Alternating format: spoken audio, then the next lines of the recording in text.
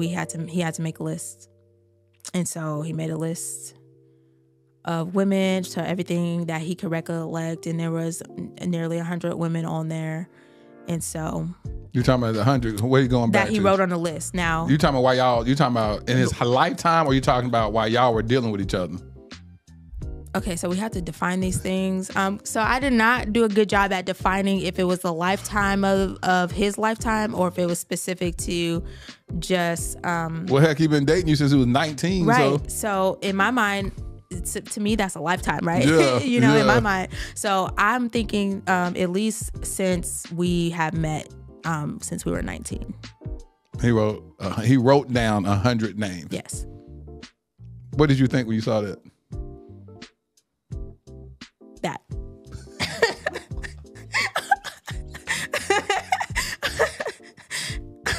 The name is silly.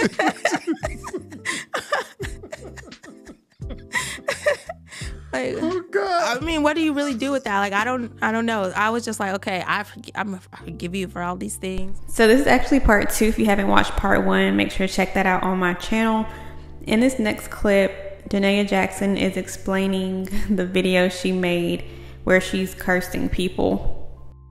Where's my Bible at? I didn't bring my physical Bible in here. Psalm 109.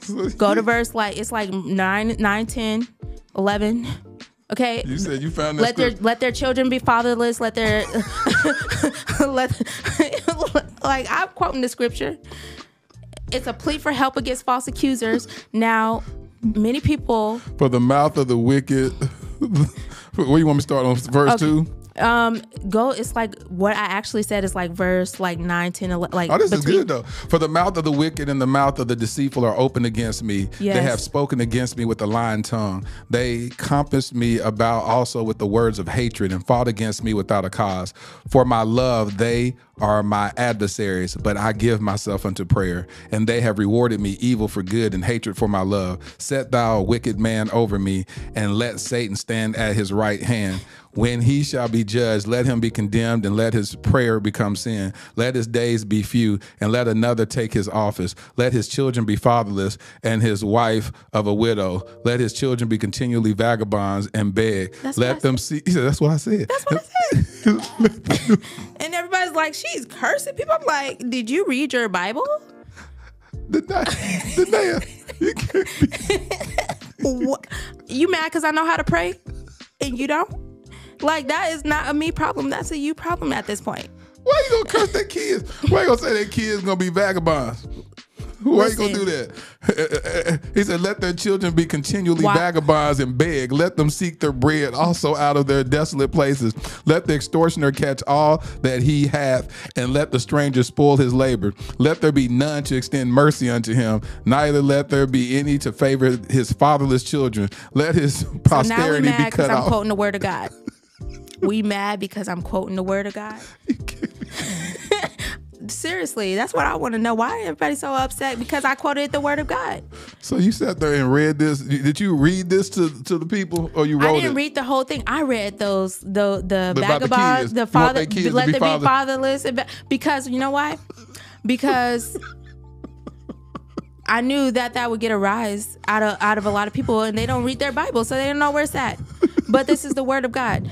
When you come against God's people, He gives us words. He literally, like, we don't have to think of these prayers. They're already there in all the Psalms for every situation that we go through. When we're depressed, when we have anxiety, when we're broke, when He gives us words to say. And these are not necessarily literal words, right? So if we want to get into the theology, since I am whole master of Christian ministry at Oral Roberts University. For real? Yes. You know when it got a master's in divinity? At 4.0. A little nerdy stuff. Oh Lord, I don't want that smoke with you then. So if we want to get into the actual, let's get into what I said in Psalm 109. When we look at the text, we have to look at the literary, how it was written, the literary context and all that. Well, it's not a literal meaning, right? This is an exaggeration and a plea for help, because this is describing the pain that I'm feeling on the inside of me. Right. But God has given me the proper words to say that will help me to stay from like sinning against my brother per se and saying something that would really condemn them like in an ungodly way. She said that she wanted a rise out of people, and you know what, Danae, that's what you got. That's what you got. And I just don't understand how she could stay with this man, go on tour with this man, knowing that he was cheating the whole time, selling these books, making these videos in his car. Anyway, this next clip. In this next clip, she's talking about how Derrick made her sick to her stomach, so sick she had to go to the hospital. In my opinion, I feel like she should have been throwing those curses at Derrick, but instead she was throwing it at other people. But she was so in love with this man. I was just trying to survive. At that point, by the time I got to Denver, I was like unhealthily, like skinny, like I was malnourished. I hadn't been eating. I was depressed. I was malnourished. Like literally, I'll try to pull up a picture on my phone so you can see it. But I was malnourished. Like they had to like force feed me to like get me back to a state where I could just eat properly. Why? All the stuff that I had been dealing with and holding in, like I was dying. Had I not left Georgia at the time, I would have died in Georgia. Like I had been in the hospital. They couldn't figure out what's going on with me. I'm bleeding out of places. They're like, I don't know why you're bleeding like this. There was so much stress and stuff going on with my body at the time. Had I not left at the time that I did, I think I would not be here right now. Oh, Lord. I had past situations where I'll get so sick to my stomach to where I can't eat just because I'm overthinking everything and all I want to do is sleep. So I can only imagine what this man has put her through to where she had to go to the hospital. It's very sad that she had to deal with this, but I'm happy she's coming out and telling her side of the story. Exactly. Listen, shout out to all three of them therapists. They had their work cut out for them. And yes, so. And so what was the breaking point for you to get up and leave and go to Denver? So when he said I was crazy, because I'm like, you need to be delivered and we need to go now and this is what needs to happen. So he called your mom and you said, forget it, I'm going. I was like, it took a couple of days. And I was like, okay, I feel like I can't just leave. So I'm like, okay, we need to go to therapy. We need to work this out. And I'm texting him because he's like not answering my calls. He's like, if you come to the condo, I'm going to call the police on you. All these, I'm like, okay.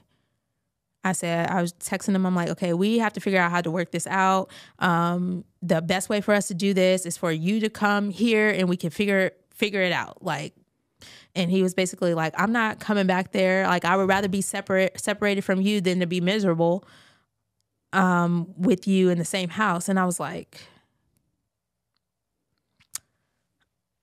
Mom, my bags are packed.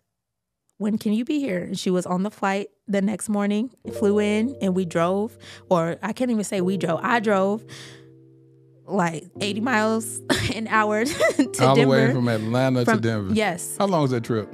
It's a 24-hour drive. I drove the first 15 hours pretty much straight through. She had to force me to stop driving. You were just motivated on adrenaline. I was adrenaline, and I was just like so upset, and then I was kind of scared too because I'm like, I can't believe like I'm actually doing this. He's gonna freak out when he realizes that I'm gone, because I didn't say anything. I didn't send my phone was actually right. My phone was actually turned off at the time because there was like a little financial crisis that started happening around that time too. So my phone was actually turned off. So I was like, this is perfect. You ain't gonna just slide by that financial crisis, had your phone cut off. My phone was cut off at the time. I live in a 9,000 square foot house and your phone get cut off. He was working at the condo, so. It couldn't have been a financial crisis, just oversight of the bill being paid. Yeah. Because you can't have a 9,000 square foot house. I don't know. I wasn't even involved with the finances, so that's what I've been told. So. You've been told? Yeah, because I wasn't involved in it. He just told you what? It's a financial crisis. So anybody that's married, please comment down below. Is there only one person in the relationship that is in charge of the money and the other person's just out the loop? Because that's kind of what she said. I'm sorry, but I'm going to have a rainy day account to the side, because there's no way I'm going to be trusting this man who's been cheating on me with over 100 women be in charge of our money. And he's probably spending that money on those women. Oh, okay. No. A text message. You told me he sent the text message you saying he wanted a divorce. When was that? That was September 29th, 2022. And where were you when you received that text message? We were both at home. He was upstairs. I was downstairs on the couch. I had just actually come back from, I did a freedom group where you basically, you know, you're going through freedom with all these people. You're talking about stuff with a group of women and stuff like that, you know, confidentiality. We're talking about forgiveness.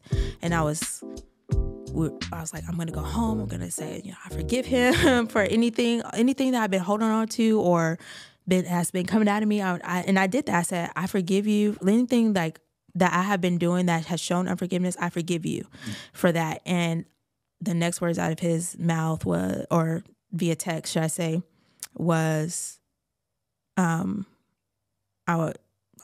with us in this marriage after I said that. And I was like, okay, Lord, this is what forgiveness gives you. You said, I forgive you of everything. And he said, I want out of the marriage. Yes. Yes. Now, to spice it up, because I like spice. A couple days before that, about 2 days before that, we were intimate. We were intimate.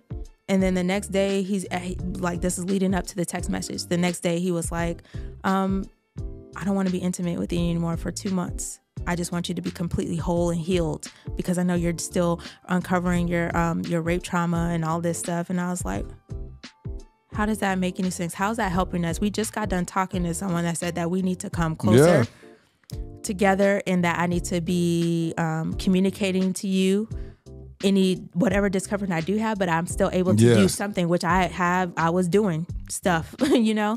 I was doing stuff. And so he's like, I don't even want that because it just feels like constant rejection. And I'm like, okay, well. He said he felt rejected by you, and even though you were, so what do you mean? I was accommodating in other ways, even if it was like, okay, right now, like penetration is not like the best move right now, but I still care about pleasing you. Yeah, so you'll take care of it. I would do other things, right? And so it's just like, I don't even want that, you know, like it's just constant rejection. I'm just like, okay, well, this is about both of us, right? So I have to communicate to you, like, this is what's going on with me. And I'm like, I need help. I need deliverance. I'm speaking to such and such. You see me speaking to such and such, such and such. Like, I'm trying to figure this thing out because this is important to me.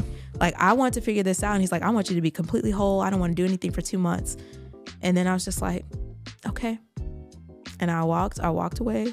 And then the next day, 2 days after that, then he sent me the text message. After all that, he decides to divorce her through a text message.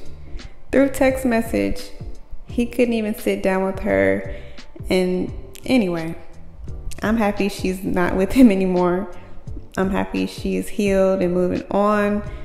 All this that he put her through, she had to have 3 therapists, 3. And she was still trying to make it work with this man. And he's still out here telling women what they should and shouldn't look for.